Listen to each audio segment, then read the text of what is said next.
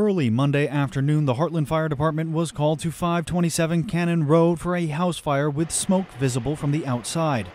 Call came in, room and content on fire. Upon arrival, first responders were able to easily locate all of the residents and get them out of the house with no injuries. One of my guys showed up on scene. They were just in the doorway. He told them they had to get out, and they got out safely.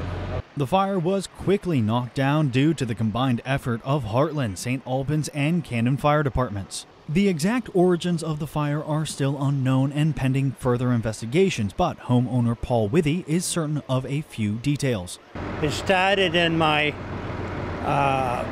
son's girlfriend's bedroom where they're more or less living and staying. And we don't know whether it was a cigarette butt or whether it was an electrical fire. As of right now, it's still under investigation. We're waiting for the fire marshals to land so we can figure that out. The home was declared a total loss, leaving Withy, his son, and his son's girlfriend homeless for the time being. However, the Red Cross is actively working on finding the displaced family temporary housing and resources. If all else fails, Withy says he has family to fall back on. I may be able to stay with my sister Nancy in Portland. In Hartland, Devin Dagnall, ABC 7 and Fox 22 News.